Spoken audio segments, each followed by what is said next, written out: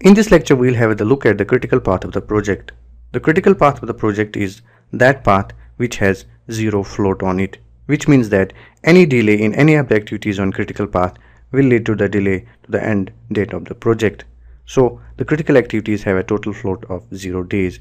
As you can see here in this project, I have all activities are critical, so my total float column shows 0 against each activity. Now, if you have a project with thousands of activities, it will obviously not have all the activities critical. So in order to filter the critical path for your project, you will just go to the filter option here, click filter, customize, and then select the critical option here.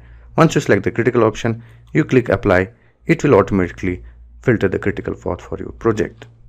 So if you have a project with hundreds of activities and you want to see the critical path of your project, you will simply follow as I have said.